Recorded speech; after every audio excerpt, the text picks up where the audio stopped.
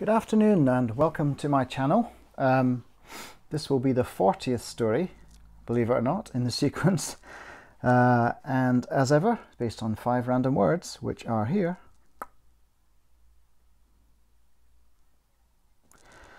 And this one is called Frog Bolognese. Or Frog Bolognese, that's probably how you should pronounce it. Anyway. An extraordinary meeting of minds was anticipated in the University of Bologna in 2076 on the 300th anniversary of the discovery by Luigi Galvani of the effects of electricity on a pair of dissected frog's legs.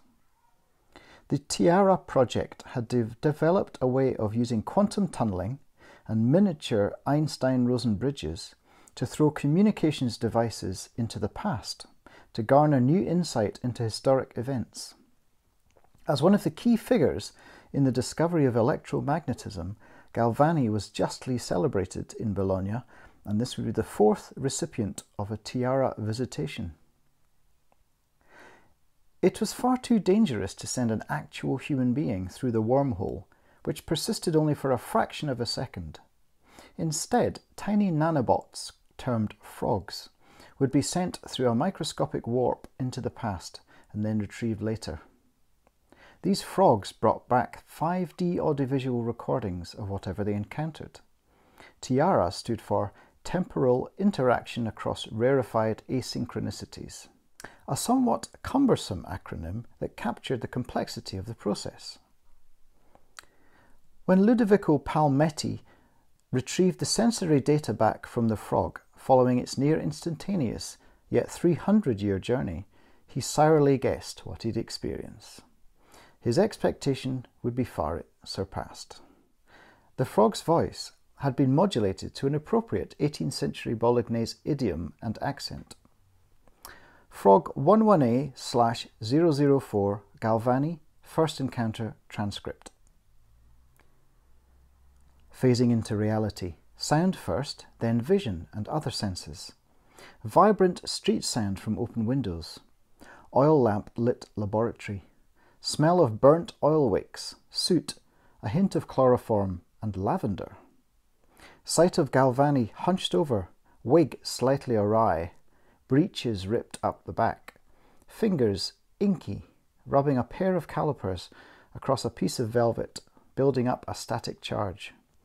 His wife affixing the frog with pins to the testing board and opening the notebook. She dips a quill into an inkpot and waits, poised. Frog: I am sorry to interrupt, but I have come to witness your work. Galvani whips round, looking for the source of the voice. Lucia instinctively grabs at her cruciform necklace. Galvani: Who's there? The laboratory's closed. Frog: I am an artificial construct sent from 2076 AD to witness and record. Galvani visibly blanches. Lucia looks at her husband scathingly. Lucia: Someone is projecting their voice, Luigi. Perhaps with a hidden tube? Are any of your students practical jokers? Galvani: I don't think so. Frog: I am not a practical joker. I am an artificial mind encased in a microscopic device. I am 18.4 millimeters away from the tip of your quill, Madame Galvani. Lucia places a pair of pince-nez spectacles upon her nose and stares at the end of the quill, where a tiny mote of dust is floating. Galvani grabs a magnifying glass and stares at the floating metallic dot. Galvani: You say artificial. Is this puppetry? Frog: I am autonomous. I think independent of my operators. Lucia: Who are your operators? Are you a listening device? Frog: I am a listening and recording device. A free-thinking, remotely operated gyroparticulate. Galvani and Lucia at this point have entirely abandoned their ongoing experiment and are both staring at the frog through their magnifying glass. Galvani to Lucia: We must get this under a microscope. Frog: You must continue your experiment. Galvani to Lucia: There is a tiny life inside there, a miniature intelligence. Lucia laughs at this point. She still seems to believe it is an elaborate prank. Lucia, you would have us believe we are talking to a super-intelligent flea. Frog, I would not. I am not a living being. I am an artificial one. Galvani gazes through the lens held before his eye with fervent fascination. Palmetti thinks, don't say any more, Frog. Lucia, prove you are what you claim. Write upon this paper. She holds up the notebook. Astonishing both of the Galvanis, the frog evidently uses its nanocarbon drive to burn the following into the outstretched page. I am an artificial entity, an electrical being. Both Galvanis are astonished and terrified.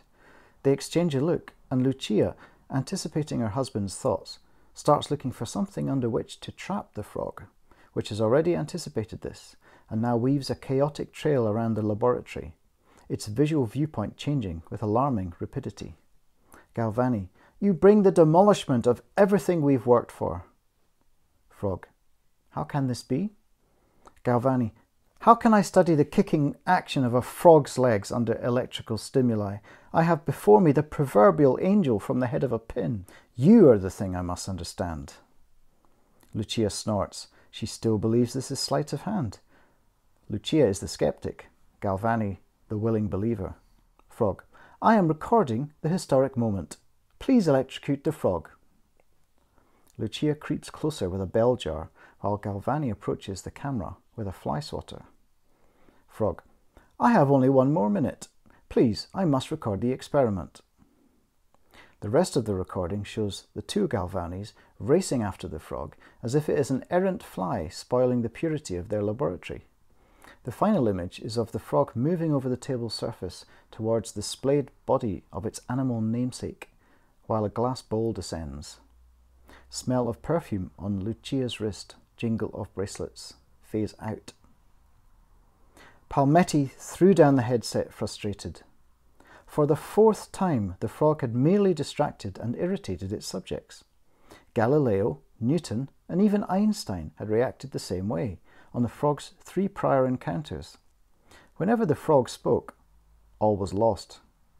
There could be no meaningful conversation when one speaker was by far the most fascinating thing in the room, not when scientists, artists, or thinkers of any kind were involved. The Tiara project would have to be entirely remodeled. Its potential had been overstated. Still, it had been wonderful to spend a few minutes in Galvani's lab, even as an irritating interloper.